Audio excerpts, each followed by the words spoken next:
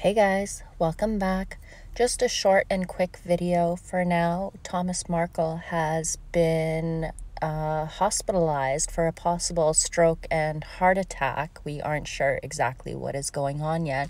So I just want to send out my prayers and wishes to Mr. Markle for a quick recovery. I hope nothing serious is wrong with him, but with his history of previous heart condition and issues, well, it's just better to be positive and optimistic in times like this.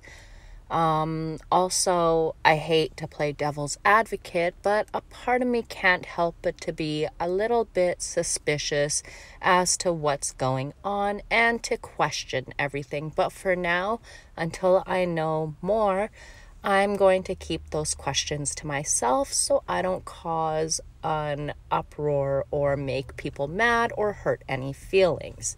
Also, a part of me is just wondering, do you think Mr. Markle had a heart attack because he found out Mr. Larson is working with his daughter and Harry and maybe he didn't know? I don't know. There's so many variables to this issue right now that we'll get into it a little bit later.